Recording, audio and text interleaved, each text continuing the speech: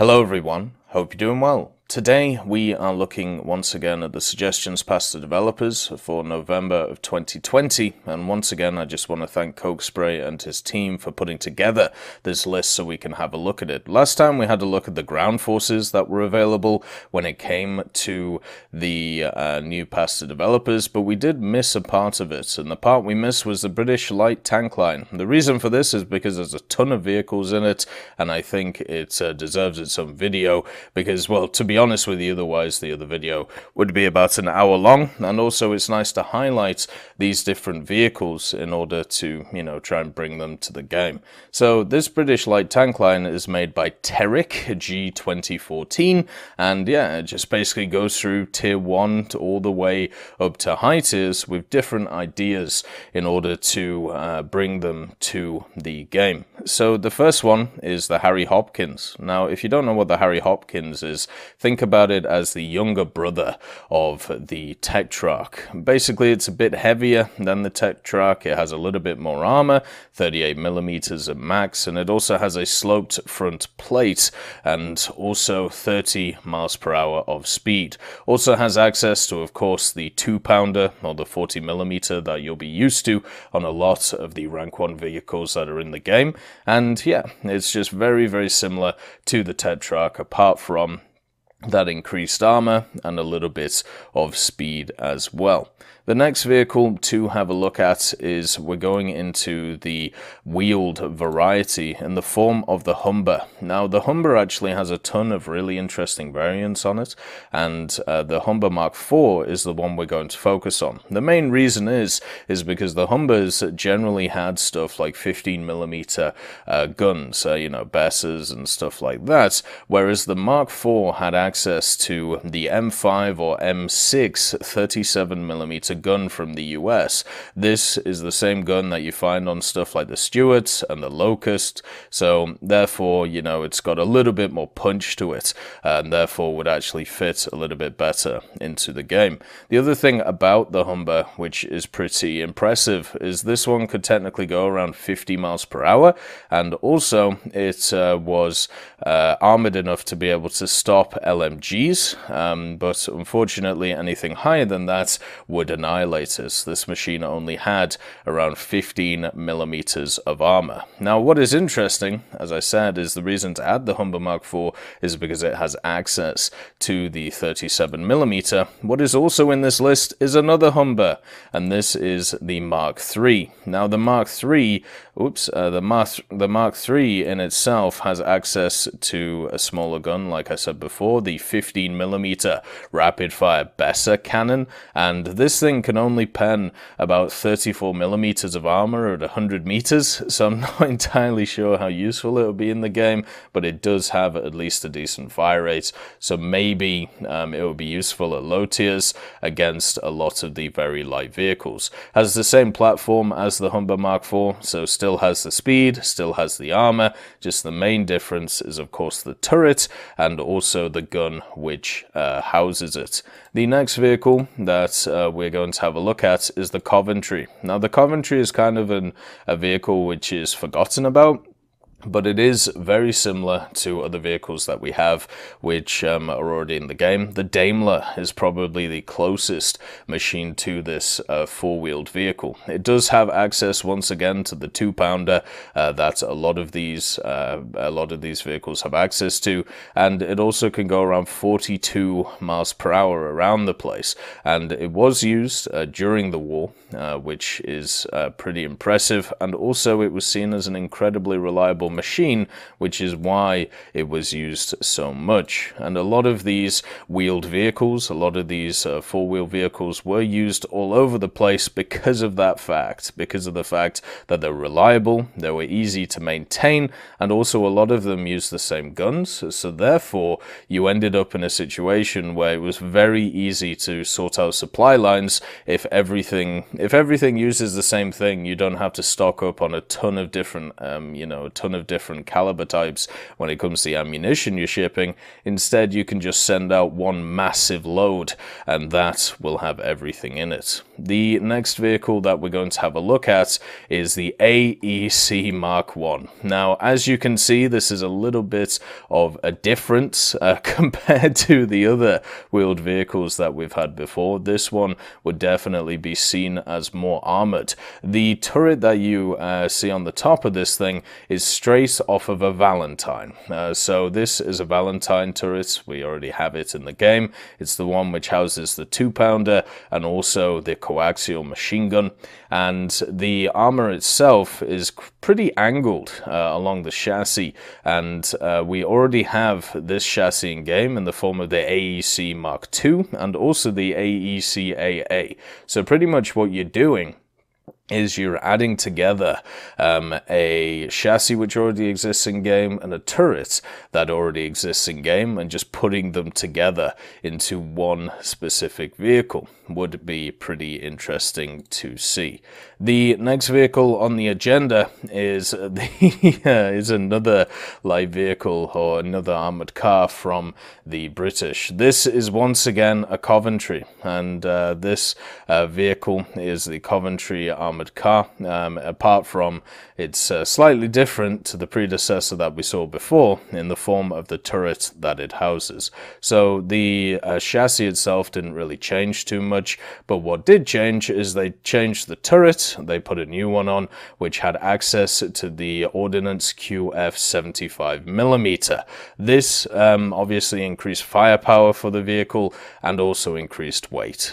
So this was more designed to provide infantry support instead of having to, you know, tow around guns and stuff. You would have these instead, which would be able to drill out a bunch of performance against the enemy positions. Unfortunately, it didn't take off too well compared to a few of the other designs which were around. The next one is the AEC Mark III. The AEC Mark III, very similar to the Mark II. But the Mark II is already in game as an event vehicle. So the Mark III is obviously a slight upgrade off of that. It obviously has good mobility, it has access to the 75mm, it has a decent armor, and it's very, very similar to the other machines that we've seen. You may see a common theme here when it comes to these vehicles.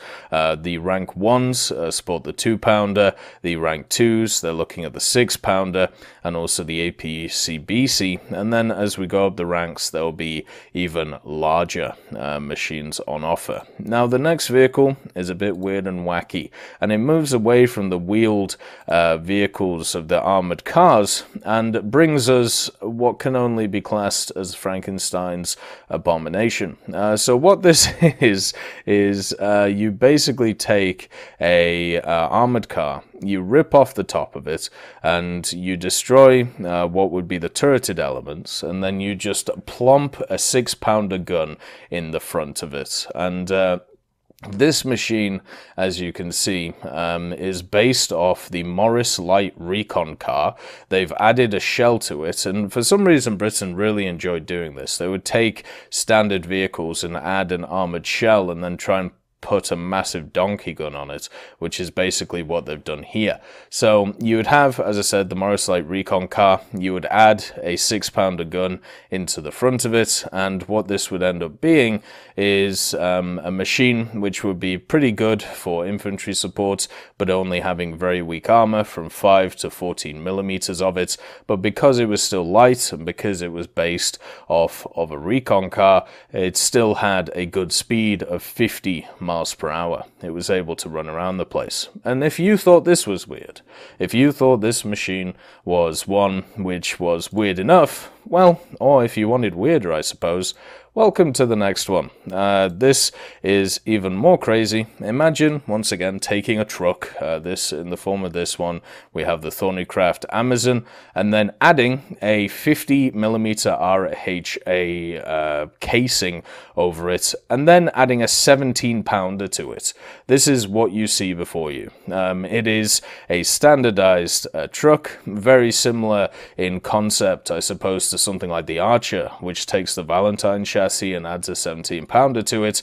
Here, they've taken a Thornycraft and just added a 17-pounder to the back, and of course added a little bit of armor to it, but the mobility, of course, suffered quite a lot when it came to this machine for obvious reasons. But, oh well, it's a 17-pounder on a truck. The engine is 100 brake horsepower, and the weight is 15 tons, so you can guess that this thing struggled around the battlefield. The next vehicle is going along the same line, but using a slightly different chassis for its SPG nonsense. So this is the Electo.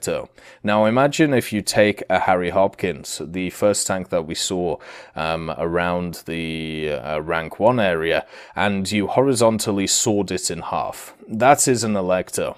You take off the turret, you take off some of the other parts, and then you add a little bit of a superstructure, and then you decide on the front you're going to add a 95mm howitzer. That is the Electo, an incredibly light machine which was designed once again for infantry support, and you would be able to fire stuff such as heat and also HESH out of this 95mm to do quite a lot of damage. Now, they made a bunch of different Electos as well. It wasn't just limited to the 95mm. They experimented with many different types of gun for this Electo chassis because, of course, it was just, it's basically just a very simple chassis which you can plonk a gun on top of. That was the basic idea, and they had a bunch of spare chassis lying around, so why not just add some guns to them? The next vehicle, we're actually going into more of the modern day now. This is, of course, the Saladin, and if you don't know what the Saladin is, it's I suppose a more modern British vehicle. It has access to a 76mm HESH machine, and overall it actually does quite a good job at it. It has 6 wheels, and also the 76mm is a low velocity gun. The proper name for it is the L5A1 gun, and it's pretty similar to the base model Scorpion gun as well. The armor on the vehicle, it's 38mm, at least on the front of it, and once again 45 miles per hour, being able to move around. Having the 6 wheels instead of the 4 gives it a lot of extra traction, and also decent mobility if used correctly, and well, decent mobility, but the main thing that it offers is, as I said, extra traction so you can deal with worse conditions. The vehicle itself was designed in the 50s and in trials in 57, so you can, have a look at it. So there's also a little bit of a bonus on this one as well in the form of this vehicle that you can see here. This is the Saladin chassis, which has access to the ZB-2A9 ground tracking radar, which would allow it to track ground targets from a distance, so therefore basically be a scout vehicle. Unfortunately, it's unarmed, so that's a bit of a problem, but it is definitely something to consider. Then the next vehicle is another Saladin, but this Saladin has access to a slightly different gun. This has access to a 2-pounder, and the 2-pounder is a high velocity 2-pounder. You can see the length of that barrel is pretty impressive, and this was the original prototype for the Saladin. It had APDS, which penned 85mm of armor at 900mm at 60 degrees, so this thing would be able to go through quite a lot. At the same time as well, this was actually nicknamed the Saladin Pipsqueak, which I always think is kind of a nice little nod to the machine itself. We're moving on to rank 4 with some other vehicles, and this is where it gets a little bit chunky. So this is the Alvis or GKN Simba 90. It's a large vehicle, as you can tell, designed by Alvis as a liaison and patrol vehicle, but it was later repurposed into a fire support vehicle, and now to be a fire support vehicle, it needed to upgrade its weaponry. And one of the ways that it upgraded its weaponry is by adding a 90mm Cockerel Mark III. So the same gun that you see on quite a lot of vehicles already. One of the vehicles that you see this on is the Orbal 74 in the game. That's probably the one which is known best for its Cockerel 90, and a ton of vehicles, especially light vehicles, use the 90mm overall, which is just a really good gun, firing some great ammunition. Unfortunately, the protection of the machine is not great, 8mm maximum, so it would be resistant to stuff like machine guns, but that's really about it. And obviously the four-wheel base on it, and this thing is absolutely massive. Just to put it into context, this is not a small machine. Just to give you an idea of how big this machine is, let's just show you this picture here. Look at this monstrosity. Look at how jacked up its suspension is. Look at how high this thing is. This is definitely going to be a large vehicle on the battlefield, and also the driver is obviously going to have great view, but also be able to get machine gunned to death, which is a bit of a problem. Then we move on to the more modern age in the form of this vehicle that you see here. This is the FV721, also known as the Fox, and this has access to the 30mm Radin. This is a very similar gun to the Warrior that we already have in game. It might be the same version, or it might be an earlier version of it. So when we have a look at this machine, the 30mm, at least the pom-pom gun, at least the way I see it, because it doesn't have a great velocity, doesn't have a stabilizer or anything like that, is mounted on this four-wheel vehicle, and it's basically seen as more of a scout vehicle or an anti-enemy light armor vehicle. Just go around and just hammer stuff with the gun, and at the same time it doesn't have a ton of armor on it, 25mm at most, but the main thing is its mobility, of course. When it comes to vehicles like this, 65 miles per hour going around is not too bad for a machine, and because of that mobility, I suppose in War Thunder you might be able to get around the flank and have a little bit of fun with it. And once again, just like the Saladin, this thing also had a version which mounted the ZB-289 ground tracking radar. So technically it could have a version which would be able to track stuff on the ground at the same time. Then we get to vehicles which I would love to see in the game, to which I'm kind of surprised we haven't seen yet, if I'm honest with you. Maybe the BRs are quite hard to work out just because of their unfortunate guns. So the first one is the FV101 Scorpion, the CVRT. This vehicle is, of course, suppose you class it as a light tank in the game, and both of these are basically just Hesh lobbers. This first one that you see here, it has, of course, quite a small caliber gun compared to some of the other stuff that we've seen, and its armor is pretty bad as well, around about 12.5mm at best, but you know, it's not, you know, a terrible It's not a terrible setup. It also has a very good top speed, once again, of 57 miles per hour.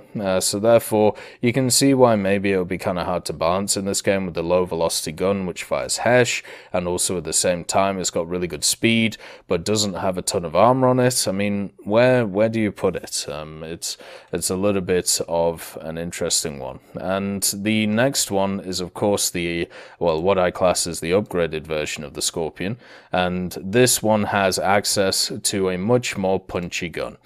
This one has access to a 90mm, and it's also known as the Scorpion 90. And this machine has access to the Cockerel Mark III, which would have access to APF-SDS.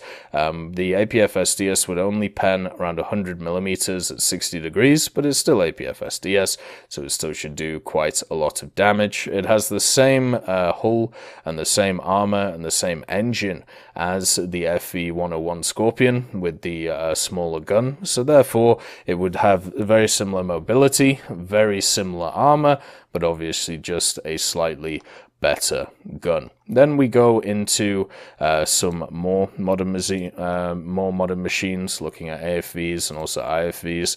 This is the FV-43230. This machine once again uses the Raden, which you'll find in the game already. I really don't like the Raden personally, not a big fan, but this is, you know, once again a mobile machine going at 44 miles per hour, so not as good as some of the other things around, but it does have tracks instead of wheels, so therefore on stuff like desert terrain in the game, it would be able to be a little bit better moving around the place. And also, it does have 12.7 millimeters worth of armor around it, so not great protection, but good enough. If you want a little bit of a side view of this machine, here you go, so you can see how big this machine is with the turret and also the massive chassis that it has. And of course, once again, this machine, just like all the others, could have that ground radar on it as well. If you wanted to put in either a premium variant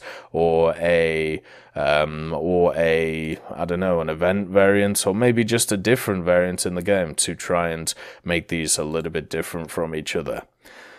Then we have something special. So imagine you take the FV-432, so basically that chassis that we saw before, right, just then, with the Raden. Then you added a 120mm gun to it. Yes, this is the Wombat. The Wombat with all of the hulls, the FV-432s.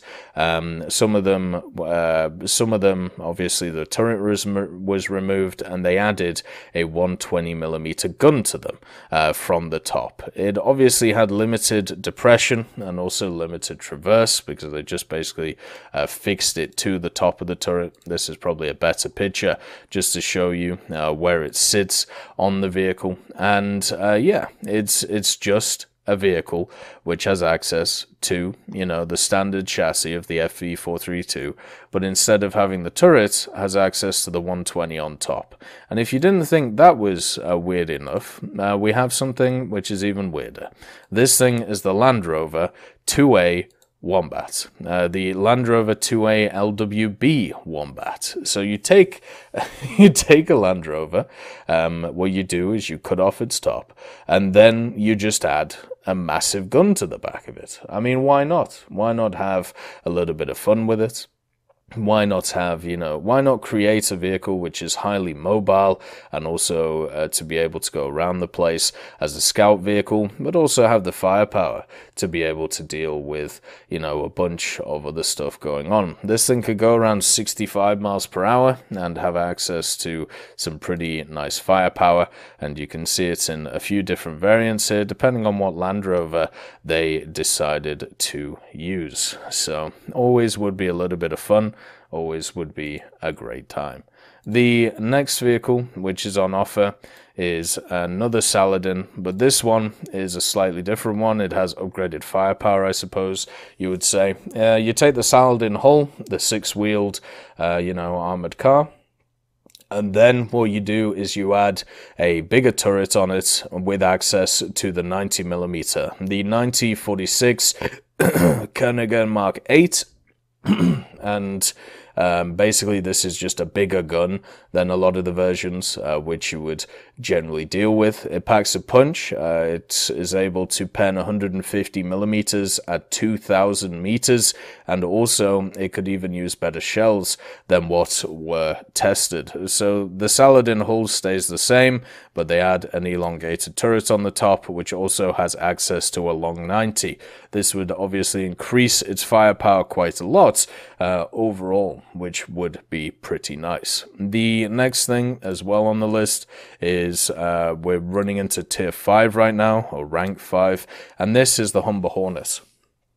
So the Humber Hornet is a vehicle which is just, I suppose, when you have a look at it, it kind of reminds me of when we were looking at the story of the 215, the FV215, the other day. The vehicle which was never built, but it was supposed to be a mashup of Conqueror ideas, and also have the 183mm with a slightly modified Conqueror chassis, and then a big turret on it. And then they just decided, well, ATGMs would be better for the job and also a lot more accurate. And then it was replaced by machines like this, which were designed for a very, very similar idea. Basically, you would sit very far away with the ATGMs, and you would be able to, you'd be able to just guide the ATGM in and annihilate the Soviet heavy tanks as they decided to cross the Fulda Gap. So this is the biggest ATGM with the highest, with the biggest explosive warhead on it as well, which would at least be kind of interesting. And you only get 4 ATGMs on the vehicle itself, but I think generally that would be fine. And the armor itself, 16mm max with a decent speed of 39 miles per hour moving around the place, which wouldn't be, too shabby. The next vehicle is moving on with the ATGM thing, and as you can see, this vehicle has access to something very, very interesting. The ferrets, of course. This is the Mark II-6. It's a mobile Vickers Vigilant with 4 ATGMs. So this is an interesting ATGM. There are 2 distinct variants, one with an extending probe for increased pen, and the CML variant, which has an oblique ring that normalizes the ATGM on impact so it strikes flat. That's kind of interesting. And the ferret itself had the ability to mount either 2 Vigilants with 2 more stowed, so basically 4 in total, and also had a good speed of 58 miles per hour and armor of up to 30mm on the front, which would make it a decent ATGM carrier. Hopefully you wouldn't have to pop out your top of your turret to be able to deal with this. But at the end of the day, it is, quite a low, a low-looking vehicle. And the turret just looks so small. I feel kind of bad being in it. Now imagine if you're playing Digimon or Pokemon, and you want to evolve your vehicle. And what you do is you take it in, you feed it some mushrooms, and then what happens? This is the Ferret Mark V. The Ferret Mark V has access to swing-fire ferret missiles and in the form of ATGMs, and also a new turret. So this is an odd one. It only has access to 4 ATGMs, but they're the swing-fire, ATGMs that we already have in the game, and it's basically just a normal ferret armored car with the same engine and same armor, but slightly different when it comes to the ATGM carrier itself and what it's able to hold. Just to give you an idea of the 2 vehicles together, this is the difference between them. So you can see the ATGM launchers are slightly different, the ATGMs that are used are slightly different, and also to compensate for that on the later version, they have had to add extra structure to be able to support the whole setup. Pretty much as simple as that. And then moving on with the ATGM idea, what we also have is, well, we can't get away from it, can we? The Wally turret. The GKN Simba TOW, as it's known. This is the same chassis as the Simba 90, which we saw earlier on, which, had access to the 90mm turret, and now it has access to, at least the turret which you all know from the M901 in-game, or the Wally turret, as it is. It's a twin elevatable tow launcher, and all you do is mount it on top of the armored car, and yeah, pretty much as simple as that. You're just mixing 2 ideas together, which are generally pretty interesting. Then we go into the Warriors. So the Warriors, we already have one in game, the FV510. Now it's time to have a look at some of its upgrades. So the first one is the Warrior Defense Reconnaissance variant. This is known as the Warrior Rec, and this features features the Delco turret. It has a stabilized Bushmaster 1 gun, also twin tow launchers, and this variant is lower in profile compared to the standard Warrior and also shorter in length, so generally it is just a smaller vehicle, has a bunch of different sensor equipment compared to the standard Warrior we have in game, and also it has access to Pulse Doppler M-Star radar, which is kind of interesting. Thermal imaging as well, day-night sights, laser rangefinder, you know, all of the little tidbits that you see from modern vehicles. And all this extra kit requires the addition of a third crewman in what used to be a troop area. So this would change from an IFV into an AFV, and it would also have composite side armor, which you can see on the side there, and also served as a base for the Warrior ADATs, which would come later. The next variant of the Warrior that we could easily see is the Warrior LMT 105. This vehicle is pretty simple. What you do is you take a Warrior chassis, and then what you add to it is a Roycat 105 turret. So we already have the Roycat 105 in game. It was a prototype vehicle, you know, made by South Africa. I don't think it ever went into service. I might be wrong about that, but I'm pretty sure it didn't. But imagine just taking the turret of that and just plonking it on a Warrior chassis. That's basically what the FV510 Warrior LMT 105 is. You know, nothing crazy, nothing too out of the ordinary. And then we go into what looks like future tech. This machine here. This is the Warrior 2000 Delco. And the Warrior 2000 Delco has access to the 30mm Bushmaster 2, also has access to the digital fire control system, second generation thermal sights, a color camera, automatic tracking capability, and also a beautiful display for the driver. This vehicle is about 31 tons overall and does have in it the Perkins Condor CV8TCA diesel engine, which meant that it was up to 650 horsepower to compensate for the weight. So this machine was able to go 46 miles per hour while it was running around the place. So yeah, another development on the Warrior idea. I don't know how much is left of it when having a look at this one, but I suppose the general shape is still there. The next vehicle we're having a look at is the Warrior 2000 LSH, or the Land Systems Hägglunds variant, and this is very similar to the other Warriors, apart from the turret. The turret itself is the Hägglunds vehicle E30 turret, and it has access to a Bushmaster 2 on it. So once again, very similar to some of the other vehicles we've seen before, just increasing its firepower going forward. And then the last one, which we have on offer as well, is unfortunately this machine right here, and this is the LMT 105 from the last Warrior 105, but it's actually on the Warrior 2000, if I believe that to be correct. So it seems to be pretty much a Warrior 2000, which has been mated with a 105mm on the gun itself. So yeah, overall, it is also nice to see that.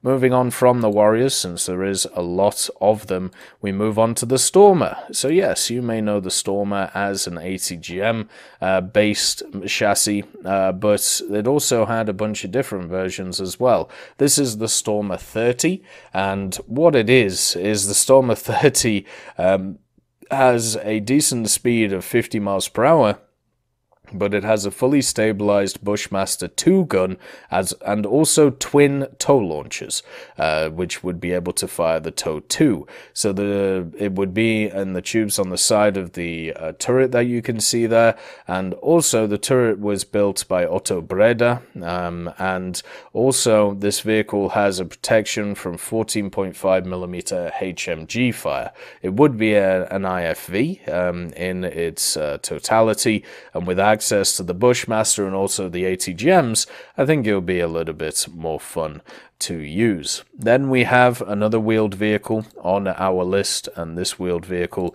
as you can see, is this monstrosity here, and this is the Vickers Mark 11, which is also known as the Viper. It's a 6-wheeled 105mm And once again, very similar to some of the other vehicles we've seen before. This would be most similar to stuff like the Centauro or the Type 16, and would have armor protection to protect it from 12.7mm gunfire from, at least the front. But the main thing is you have a wheeled chassis, which would be designed to carry, this turret with the 105 on it. So that's the basic idea of it.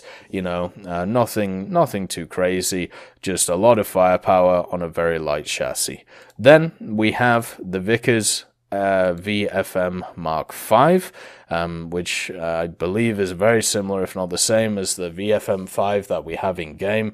And this is the last vehicle in the tech tree. It has the same turret as the Mark 11 that we looked at before. It's tracked, fully aluminium.